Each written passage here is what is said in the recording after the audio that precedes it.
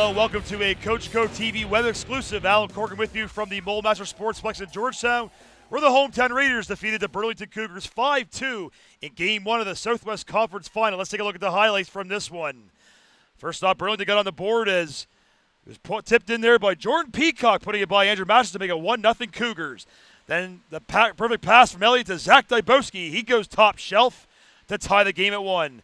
Then off a broken play, Dan Hardie will fire it high over Andrew Lee to give the Raiders a 2-1 lead. And then the Cougars will tie it. Here late in the Sayers, another look at that goal as Hardie goes up high. What a view on that one.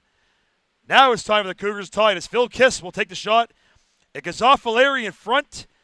And another weird goal there and tied at 2 is the game. Now is a broken play again here in the third. And Hardie will score the eventual game winner as he beats Lee down low.